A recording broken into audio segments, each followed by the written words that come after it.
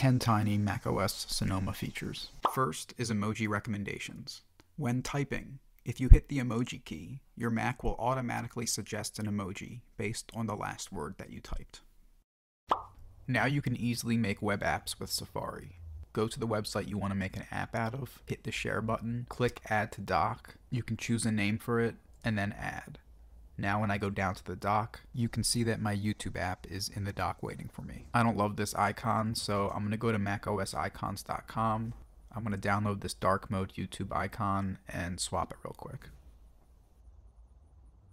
With Sonoma, we can now FaceTime with live captions. To turn this on, search live captions in system settings. Select live captions from the results and toggle live captions in FaceTime on. Photos can now recognize the faces of your pets. If I scroll down and click her profile picture, it'll show me a curated mosaic of all my photos. Now you can have separate profiles in Safari, each with their own favorites bar, history, and tab groups. Here you can see I now have my personal profile and my Mac Pro Tips profile. Now your Mac can make a digital version of your personal voice for use across your devices. Does this hat make me look awesome? I waited a full day, so the voice render should be complete. I'm going to go to System Settings, Accessibility, Live Speech, and I'm going to turn Live Speech on. Under Voice, I'm going to select my personal voice. Let's see how it sounds. Hey, what's up YouTube?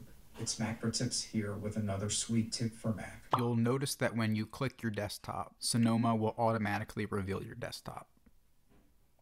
To turn this off, go to Desktop and Dock, scroll down, and under Click Wallpaper to reveal desktop, select Only in Stage Manager. You can now say Siri instead of Hey Siri when you want to activate Siri on Mac. To activate this, go to System Settings, Siri and Spotlight, make sure Ask Siri is checked on, and under Listen For, select Siri or Hey Siri. Now you'll get this little annoying caps lock icon when caps lock is activated. I don't know if it's a good thing or a bad thing. You've probably heard of it by now, but Game Porting Toolkit is too good of a feature to not mention. Pair it with Crossover 22 for best results, and play incredible games like Hellblade, Humanity, and other Windows-only games.